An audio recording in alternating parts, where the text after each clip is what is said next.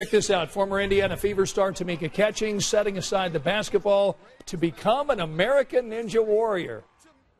I am 6'2", and I believe I am the tallest female ninja to ever represent. So here it is for the ladies. Yeah, I'm a ninja now, and I think that's like the coolest thing ever. And tonight, the Indiana basketball legend took on this obstacle course. Unfortunately, as you see, Tamika fell on the third element, but she still walked away. Huge smile on her face. Her qualifying run for the show was filmed in April in Baltimore.